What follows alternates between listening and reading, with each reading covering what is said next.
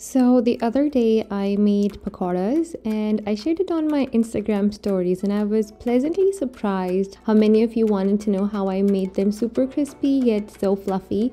So the recipe is going to be in the description box below, as well as on the titles that are being displayed on the video. But for the voiceover, I wanted to share a few tips that are going to help you make the best pakoras ever.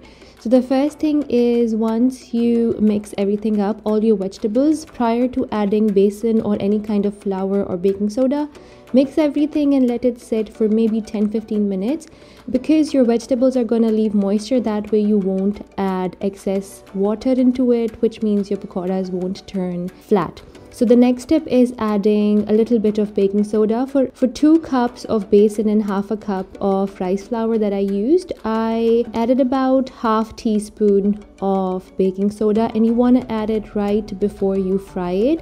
And then don't overdo your water. The third tip would be add your water slowly. So it's gonna take around 3/4 cup to a cup for this quantity that is mentioned in this video, and you want it to be a very thick, very thick pancake sort of a batter. And the next step is frying the pakoras on medium low to around medium heat, but medium low is ideal. The slower they cook, the crispier they're going to be. And once they're done, take it out on a wire rack.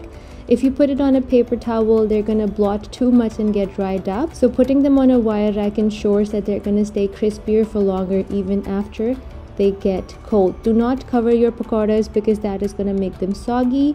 And that's it. I hope you guys enjoyed this video and this recipe. Please do try these tips and tricks and let me know how they turn out for you. I think it's going to be super helpful for all of you for the coming Ramadan. So if you tried them, please do let me know in the comments below, as well as on my Instagram page, thehomemakerbaker_falafalik.